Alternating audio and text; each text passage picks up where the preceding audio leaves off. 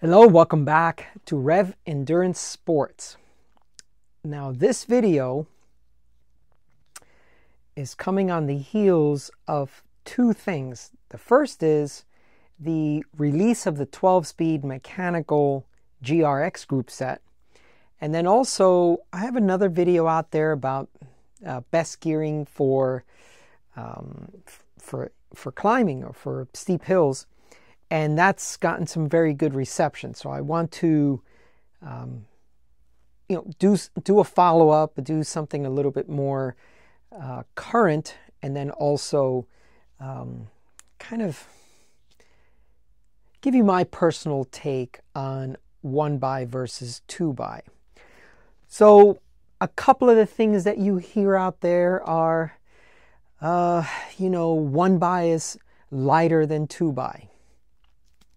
Or, if I ride a 1x, I don't have to worry about when to shift my front derailleur and what to do in the back if I'm shifting my front derailleur to the big chainring or the little chainring. And then I've got, or what else do you hear? It's just simpler. It's just easier. It's just one in the front and you don't even have any shift or anything in the front. It's just a brake lever in the back. Is the rear derailleur. So my personal view is apples and oranges, chocolate and vanilla ice cream. You can choose whatever you want. I don't really see a benefit to 1x. I'm here to convince you of that, by the way. But I think a 2x system just works for most people. And chain dropping on a front derailleur, that shouldn't happen. It should just be adjusted and done. And so I personally think that a 1x system is completely overrated. And I guess I'm here to convince you of that.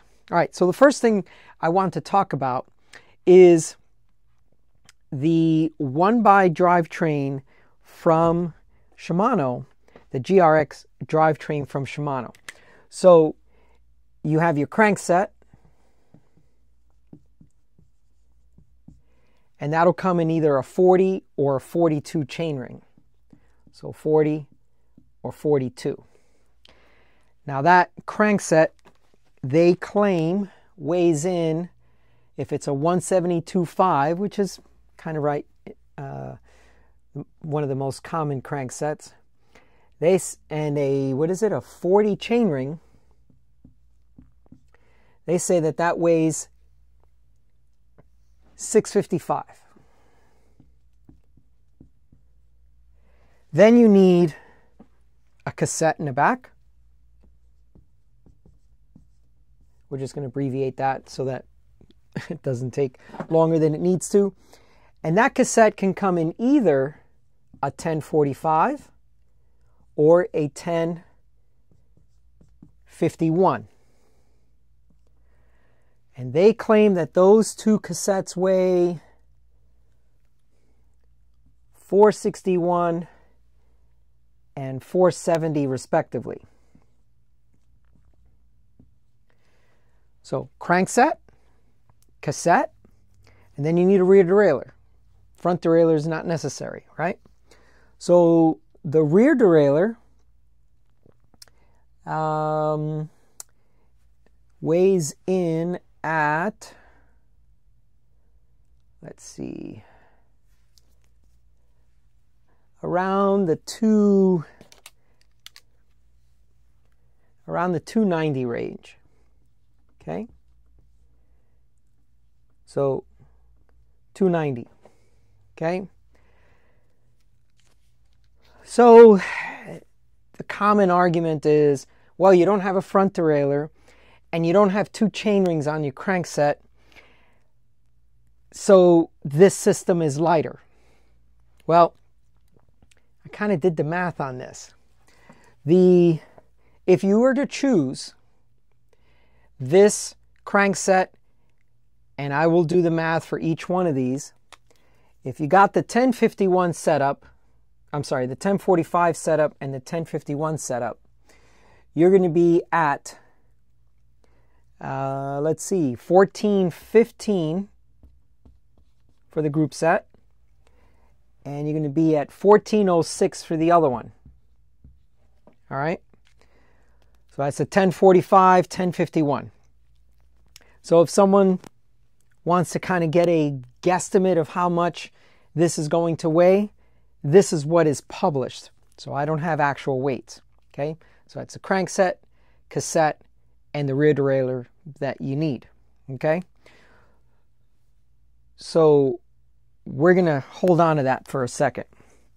Next thing we're going to do is we're going to talk about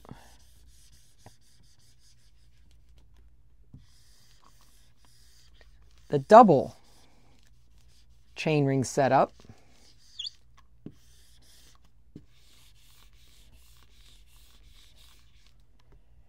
And we need a rear derailleur and a front derailleur. So let's add that down here. Front derailleur.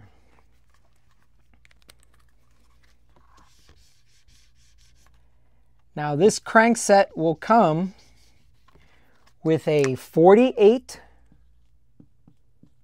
31, 48 big chainring, 31 little chainring. Your cassette options are 11, so not the 10 cog, 1134 or 1136. And those cassettes weigh respectively.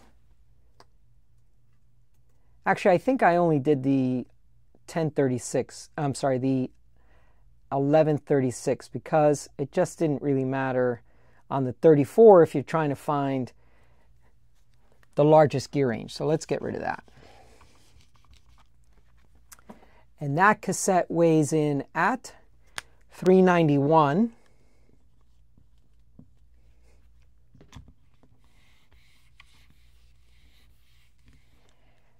So the front and rear derailleurs, we got to get the weight on those.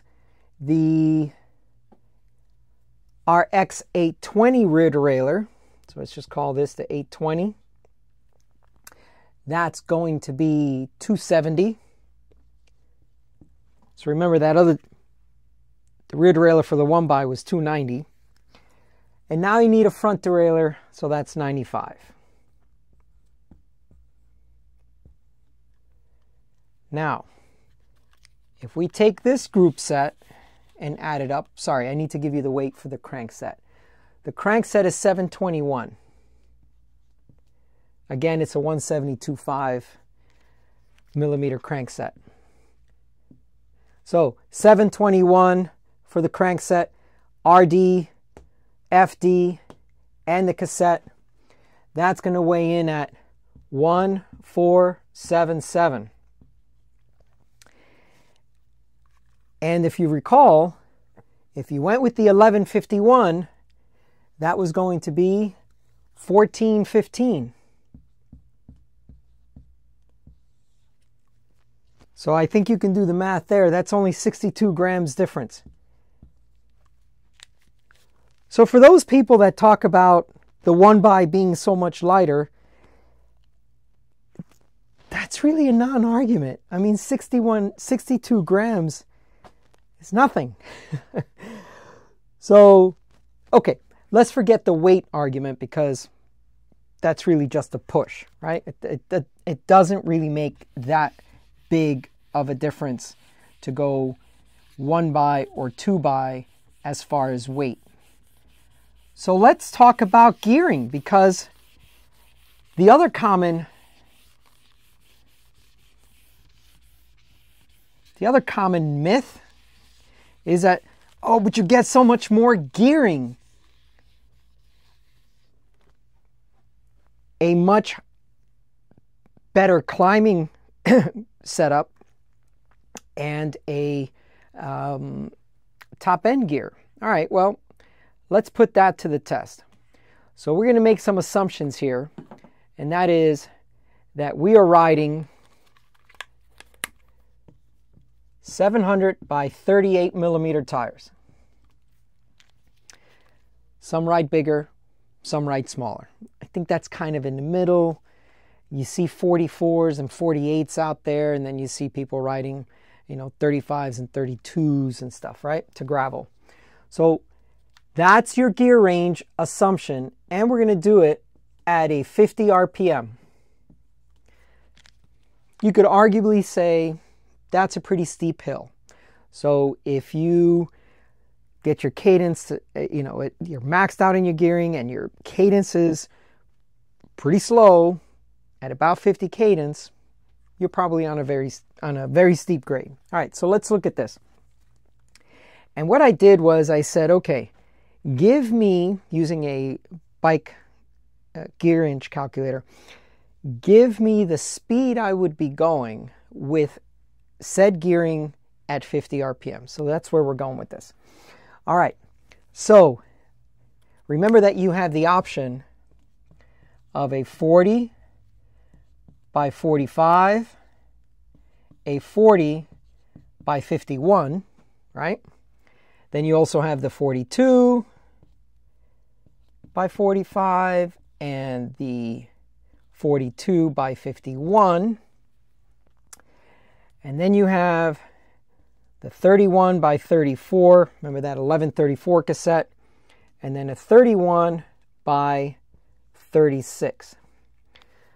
So I'm going to plug this in real quick just to show you that these are the miles per hour for each one of these. And this is the winning one, as in it gives you the most gearing, because obviously the slower you're going and you're still holding 50 cadence, the easier that gear is supposed to be. But I want to show you something because, again, it's just such a myth. Oops, sorry, that's a 2.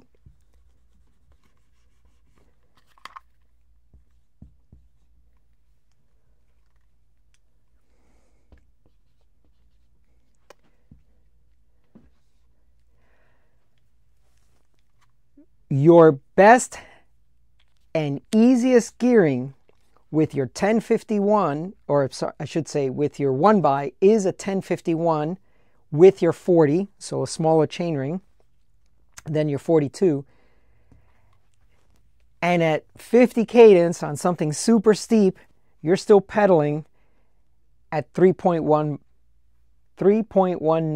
mph, MP miles per hour. You guys can do the conversion for kilometers. All right, so here we are. 352 is the max gearing on a 2x.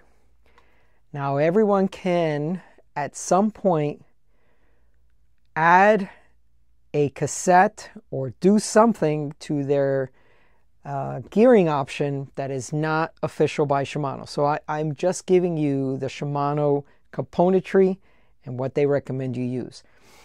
I know that people can go out there, and also, I mean, even on my road frames, my Ritchie Logic road frame, even though the derailleur's maxed out at, I don't know, 28 or something like that, I can put a 34 back there, no problem, with a standard Dura-Ace road derailleur. So just know that this is nominal. This is what is recommended by Shimano. Anyway, so 3136, smallest chainring, so smaller than the 2 that are offered as a 1x, and a 36 large cog in the back, you're only going to be 0.33 of a mile, a third of a mile difference. So we've already dispelled the myth that the 1x is lighter. Oh my God, it isn't. It's just 62 grams. Now we're dispelling the myth that the 1x has better gearing because you have a 51. I mean, a 51 is huge. It's bigger than a compact chainring. So which is normally a 50. So again, another myth I believe is busted. It's only a difference of 0.3 miles per hour between a 3136 and a 40-51. All right, so that is the climbing gearing. Now let's talk about top end speed. All right, so on the top end speed, and you know, it depends, obviously it always depends on how fast someone wants to ride, right? So you don't have to be a speed demon, but if you choose to. So now it's 700 by 38, same tire, but I switch this up to a 95 RPM. As a fixed gear rider, I actually rode my fixed gear on Saturday. Today's Tuesday. Was it Saturday? No, well, Sunday. Sunday on my birthday, September 10th. I rode my fixed gear, so I got my cadence up to like 133 on a hill and had to hold that just to get down the hill without, you know, spinning out and bouncing all over the place. All right, so let's talk about top end speed, because you have a 40 by 10, 42 by 10, or a 48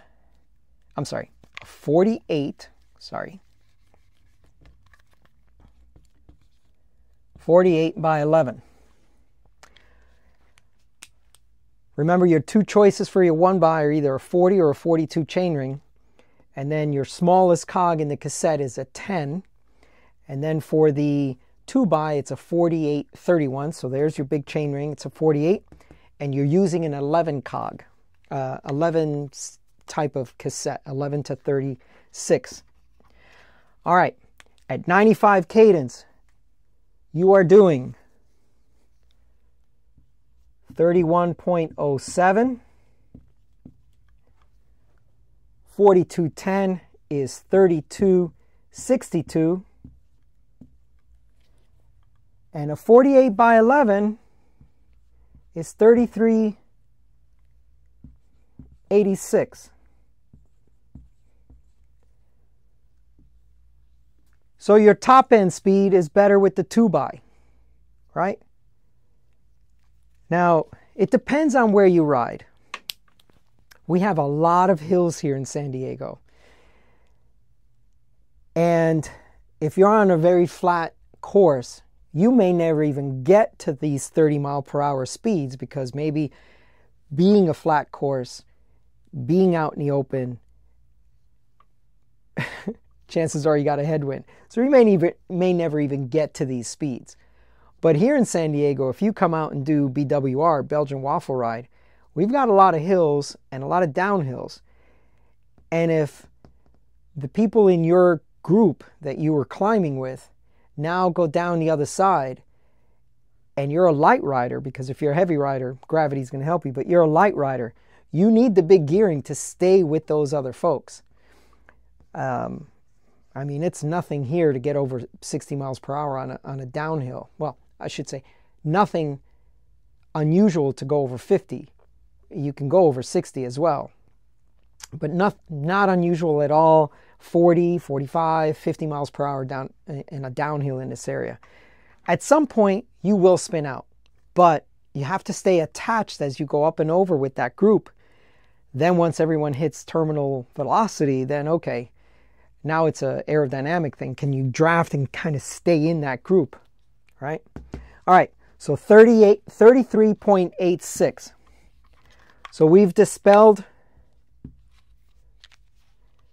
3 myths so far. One, that 1x is so much lighter.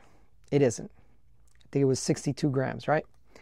We've dispelled the fact that you get just such wider gearing. No, you only gain 0.33 miles per hour on the steepest of grades. Pretty much below 3 miles per hour, you're walking. You're just walking, because if the hill is that steep, dirt, loose, sand, rocky, you're not going to be able to keep overcoming these obstacles at below 3 miles per hour. So you're walking anyway. So it's not that much lighter. You don't get all that great gear ratio that they keep talking about. And your top end speed is still better with your 2x crankset. So I just don't get it. I don't get why people think that a 1x is a better drivetrain. We're going to cover one last thing. Now, your cassette options are 1045, 1051, and we're just going to talk about 1136 for now. Okay? Actually, I need a little bit more space. Now, stick with me on this one, please. 1051 and then 1136. On the 1045, you're going to get, and excuse my back every time I have to write this, 10, 12, 14, 16, 18, 21, 24, 28, I should have written smaller, 28, let's do that again, we'll try to squeeze it in a little bit more. Because it is important to show you this gearing. 10, 12, 14, 16, 18, 21, 24, 28, 32, 36, 40, and 45.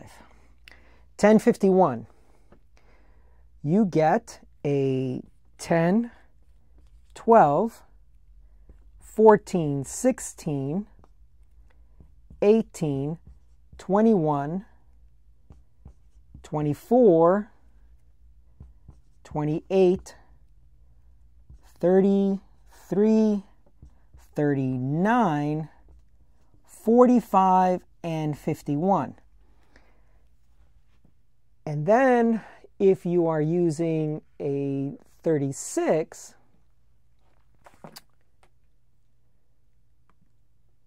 you ever try to use a trackpad upside down? It's very difficult.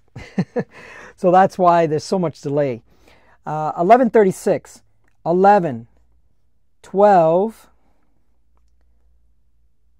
13, 14, 15. You see what's going on so far? All right.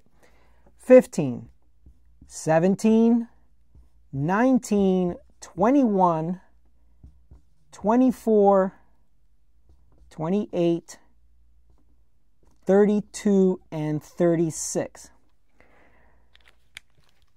All right, so if you have a 1045, that's your gearing. 1051, and then 1136. The reason I took the time to write this out is because this is another reason why I do not like 1x. And before I forget, anytime I do a tune-up on a bike here with a 1x system, if I'm in the largest cog, a 45 or a 51, the amount of effort that I'm pushing on that crank arm,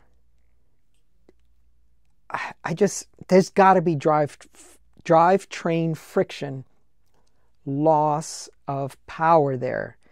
It's just so hard to pedal it in the stand. All right, anyway. So let's do this real quick because it is 2, 2, 2.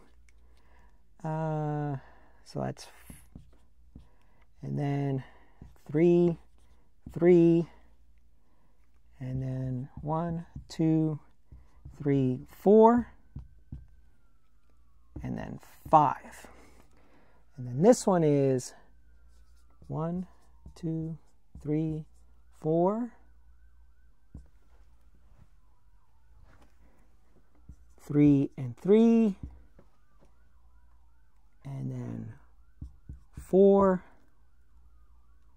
5, 6, 6, 6. And then the last one. 1, 1, 1, 1, 2, 2, 2, 3, 4, 4, 4. What do all these numbers mean? What this means is between each one of these cogs, it's 2 steps or 2 teeth. 2 teeth, 2. So 2, 2, 2, 2, 3, 3, 4, 4, 4, 4, and then 5.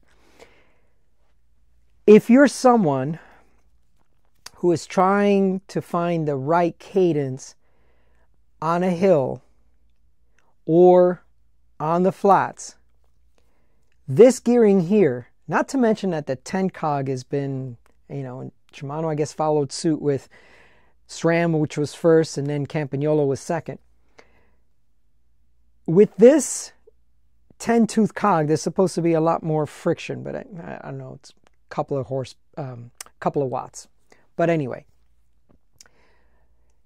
each time you shift, it's going to be 2 teeth difference here, then 18 to 21, 3, 21 to 24, 3, and then it starts skipping by 4 teeth each cog. 24, 28, 32, 36, and then the last one is a 5 tooth jump. We used to call those bailout gears. If you're looking at a 1051,